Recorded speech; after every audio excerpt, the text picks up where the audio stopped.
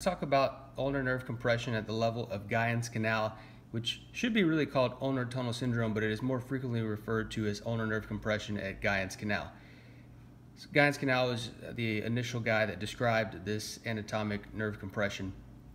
Let's talk about the anatomy, because understanding anatomy is fundamental to understanding the nerve compression and the physical exam findings and signs or symptoms the patient will be reporting or showing. So first of all, let's just talk about the ulnar nerve proper. So it's coming down here on the ulnar aspect, and it's very important that 8.3 centimeters proximal to the pisiform, you'll see that the dorsal cutaneous sensory branch comes off. Why is this important? Because this does not travel through Guyon's canal. So you should not have any nerve symptoms related to this branch that comes off. The dorsal cutaneous branch innervates the dorsal aspect of the hand, the dorsal aspect of the small finger, and the dorsal 1/2 of the ring finger. So I've written here, basically, if there's involvement of these sensory areas, you should suspect ulnar nerve compression proximal to Guyon's canal, because this nerve comes off and does not travel. The nerve fascicles do not travel through Guyon's canal and therefore cannot be compressed in this nerve compression syndrome. So here I have a view of the hand like so, and this is a axial view of the hand looking straight through the tunnel like this.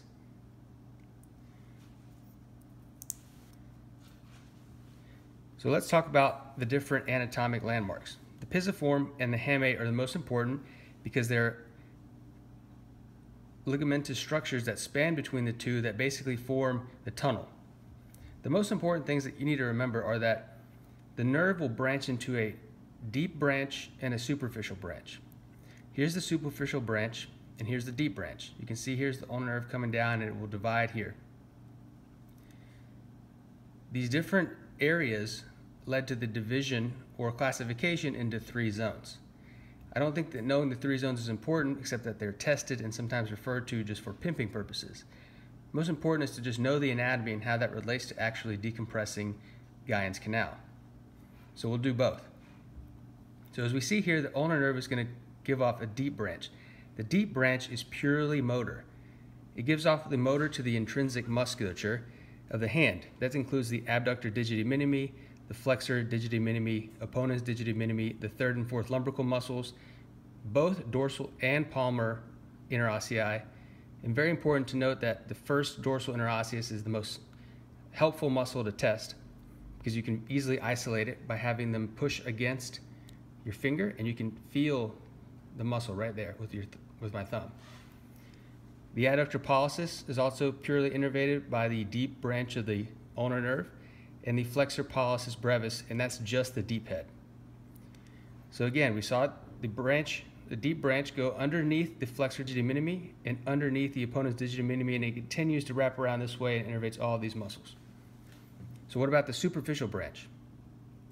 The superficial branch has been referred to as a purely sensory nerve, but technically it gives off a branch to the palmaris brevis muscle, which just serves to wrinkle the skin of the hand here.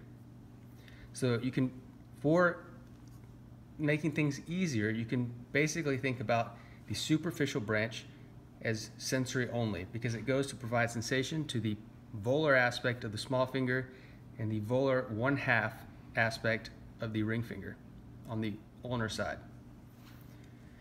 So again, the deep branch pierces through the hypothenars, dives down deep, and then the superficial branch stays superficial, obviously, because it's a sensory, not purely sensory, but mostly sensory nerve. So let's see that here through this cross section, or I should say axial cut. What forms these different structures that makes it differentiate between going superficial and deep? So again, the deep branch here will dive down deep. What does it dive deep to? In between the pisiform and the hamate, as you can see here, there's 2 different structures that are important. The floor is formed by the pisohamate ligament. So here, the floor, you can see here how the nerve is running on top of it. That is a ligament that spans between the pisiform and the hamate. The roof, which is cut right here, is actually the common tendinous origin of the hypothenar musculature. All the hypothenar muscles originate from this arch that spans between the hamate and the pisiform. Again, that is not a ligament, but rather it is an arch that spans between the two that allows all of the hypothenar muscles to have a common origin. This is frequently misrepresented in diagrams and miscommunicated because the ligament and the arch are frequently confused. There's different terms for these two, sometimes called the hypothenar arcus tendinus, or the fibrous arch of the hypothenar muscles, or the common origin for the hypothenars. And as you can see here, this diagram, it's cut, and in this diagram, it's intact. That forms the roof for the deep ulnar branch, and the floor is the pisohamate ligament for the deep ulnar. Superficial branch is running, obviously superficial to the deep branch. So it makes a lot of sense why they name them different things, and why superficial branch becomes sensory, because that's going to the skin, and the deep branch needs to go deep because that's going to go to the deeper musculature. Now let's talk about these three zones that are sometimes tested. Basically, they were classified into 1, 2, 3 based on whether it was motor and sensory, or motor only, or the sensory part. So again, zone 1 is essentially prior to the bifurcation, because that's when it's still the ulnar nerve that's mixed motor and sensory. And the sensory fibers or fascicles are volar to the motor fascicles. That makes sense, right? The motor is going to go deep, so why would they be running on top and when it's ulnar nerve proper? After the bifurcation, you get to zone 2. Zone 2 is motor only, so basically this is considered zone 2, the deep branch. And zone 3 is essentially the other side of the bifurcation, which is here, which is purely sensory. Again, remember it has a branch to the palmaris brevis, so it cannot be purely called sensory if you want to be technical. But for learning purposes and making this easier to remember, think about zone 3 is purely sensory, zone 2 is purely motor, and zone 1 is ulnar nerve proper with motor and sensory mixed fibers.